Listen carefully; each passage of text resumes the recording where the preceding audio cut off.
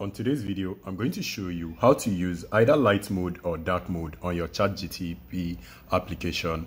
So if you have ChatGPT application and you want to change it either from light mode to dark mode, this is what you need to do. So go ahead and open the ChatGTP application and then click on the menu icon on the top right hand area. Click on the settings just below the help center, and then scroll down a little bit and you are going to notice where it says app and then color theme. Go ahead and select that.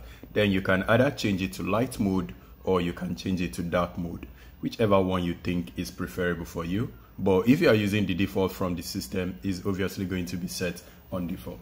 So I hope this video is helpful and thank you for watching.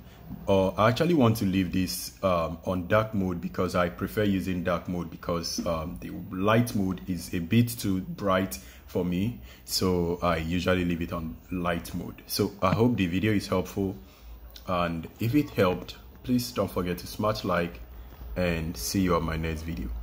Peace.